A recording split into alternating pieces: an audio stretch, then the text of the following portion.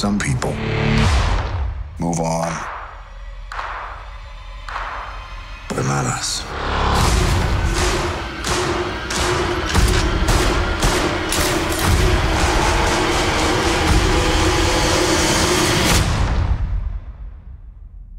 Not us.